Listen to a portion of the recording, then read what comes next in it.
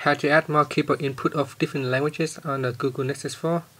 So if you want to type in using a different language other than English, such as Chinese, Vietnamese, or Korean, then you can add in more keyboard input.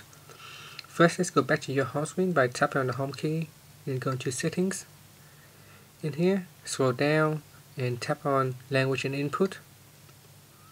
Then under the keyboard input methods, tap on the default and tap on setup input methods.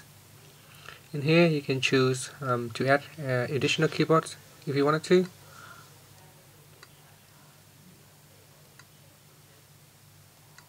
So here you can choose which keyboard is the default.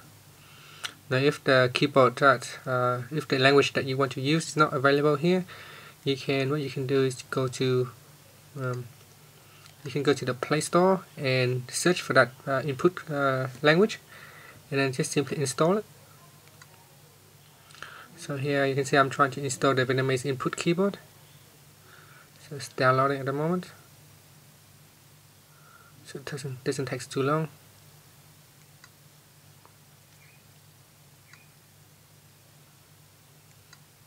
So go back into settings, language and input.